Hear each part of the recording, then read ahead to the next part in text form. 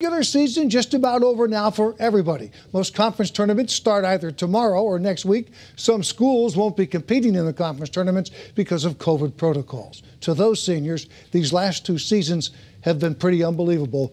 We're happy you were able to salvage something from your final season. Colchester was the spot for an ECC girls basketball quarterfinal tonight. Second-seeded Bacon Academy hosted seven-seeded Ledyard. The Colonels were on a mission in this one here. Natalia Williams works here, and she's inside. She's got the floater. It's in for two. Ledyard in front in the second half. They add to their lead. Samantha Money puts up the tough shot in traffic.